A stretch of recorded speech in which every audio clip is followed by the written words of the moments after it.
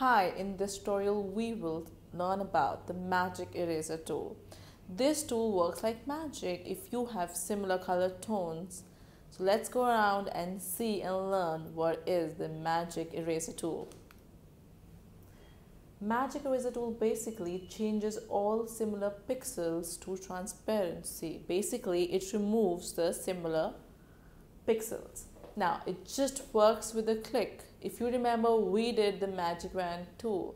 It also does the same. It selects the similar pixels, but the magic eraser tool with a click deletes these similar pixels.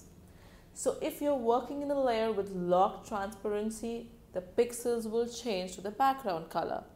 But in case if you're working otherwise, you will get transparency. So let's go ahead and see how does magic eraser tool work in Photoshop. The magic eraser tool in Photoshop lets me erase or wipe out images that are basically similar colors. So what if I just want to remove this background and keep the subject and place it somewhere else, or keep it over transparent pixels? So I actually want to delete this complete area. So rather than selecting him out and going slow, if we have common colored area, maybe a background which is of common shade, I can just go away with my magic eraser tool, and with just one click I can wipe out this background.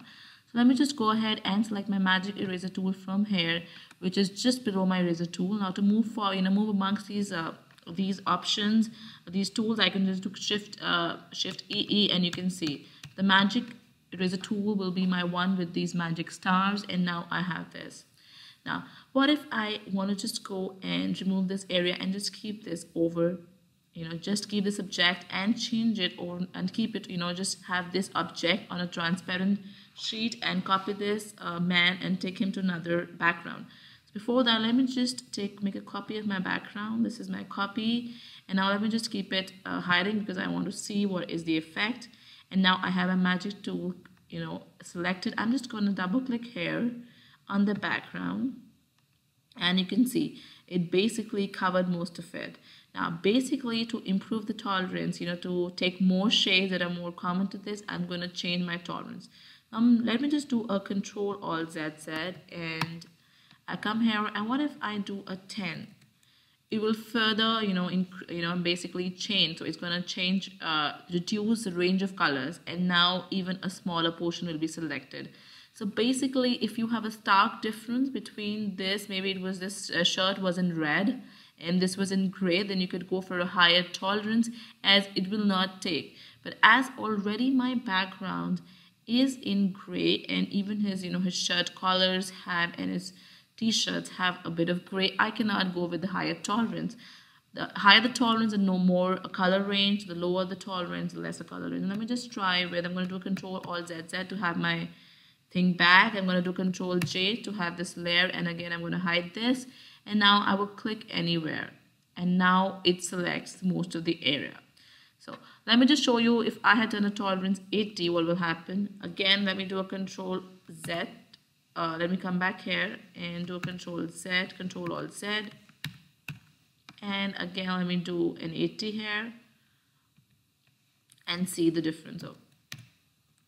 And now when I click here, it's taking the most shades, which I do not want. So I'm going to be intelligent and take my tolerance the way I want.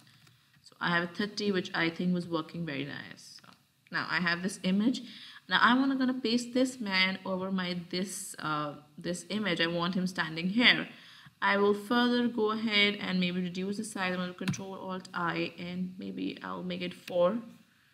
And I'm gonna link these, and I'll have this 4, and it automatically changes my height. Okay. And I'm going to do Control-A, Control-C, that copies my image, go to this background and pastes. And now I have a man here.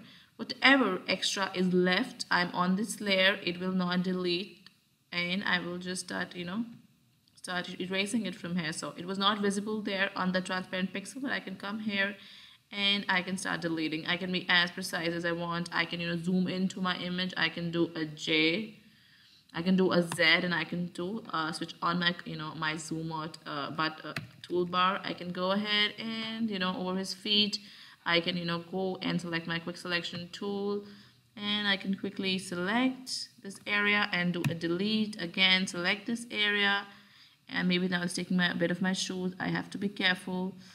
Again, I'm gonna do a Control Z, Control Alt Z, Control Alt Z, and be precise with my selections. And again, so I can go ahead, keep selecting them, and have a better selection. So this is my man on this area. Again, with this hair, if I feel a little left, I can go ahead again and remove this. And I'm gonna do a Control. Again, I'm going to do Z, and I'm going to go to my fit screen, and I have this image, and it appears as if he was always there.